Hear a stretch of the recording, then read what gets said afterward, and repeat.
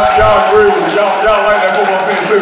Okay, anyway, and he's a former Army sergeant, and he's new to comedy. Will you please put your hands together for Patrick Grady?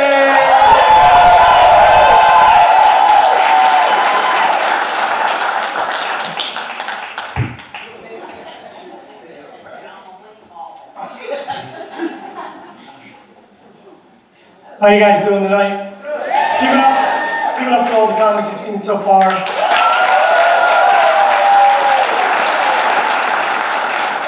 So I'm getting older, and I like it. Every day is like a new adventure. I get to wake up and experience a new pain that was never there before. I'm not sure how it got there. Can't remember doing anything that would have caused it. And getting a pain at my age is weird because I have to resign myself to the fact that it's probably going to be there the rest of my life. And every night I get to play a brand new round of the guessing game. Is this indigestion or is it a heart attack? But seriously, I love getting older because there's a lot of things I don't have to worry about anymore. I don't have to worry about doing homework because I'm not in school anymore. I don't have to worry about relationships or dating or Tinder because I'm married. I don't have to worry about how I'm going to succeed in life because I'm already a total failure.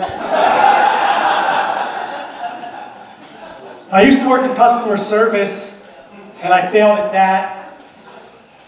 I'd be standing around, somebody would come up and be like, "Sir, can you help me?"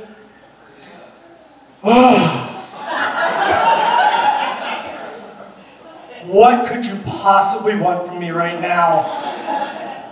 And that's why I got so many complaints when I was a paramedic.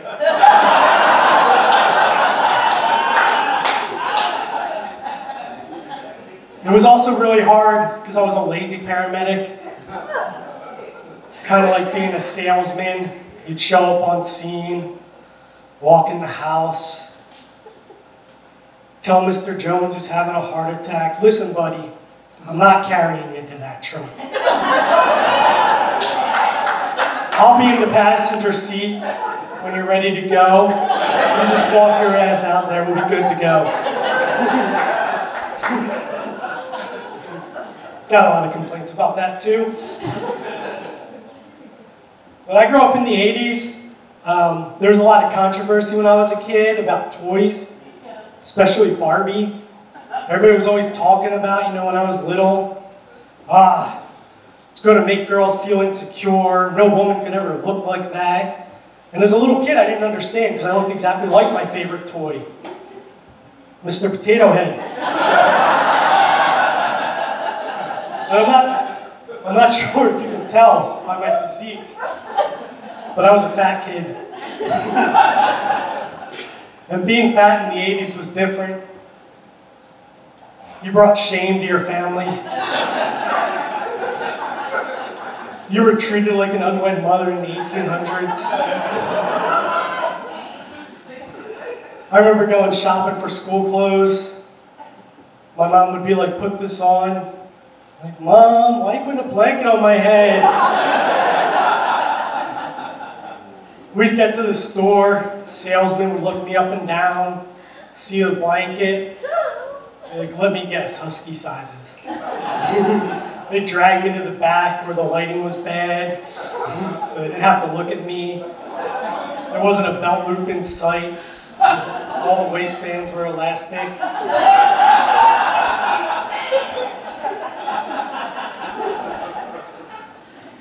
The other thing with being a fat kid in the 80s was you got picked on mercilessly and got into a lot of fights. So my parents decided they were going to enroll me in the great art of karate, which in the 80s was a lot different than things are now. Now you have MMA and jiu-jitsu. In the 80s you had, if someone grabbed your wrist, like this, and then a series of things you were supposed to do. And after a few months of this, I was like, "All right, I got them." Got out to the schoolyard. I was like, "Here they come." I even tried to bait them a little bit. I was like,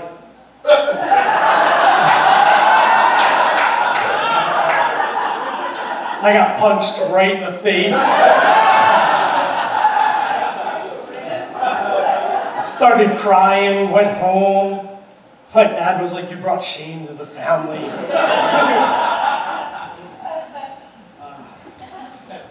I also went to Catholic school, which was really hard because we were just threatened with eternal damnation constantly. Oh, you didn't do your homework? That's a sin. Lied to your parents about doing your homework? That's a sin. You don't fit in regular pants, fatty? That's a sin.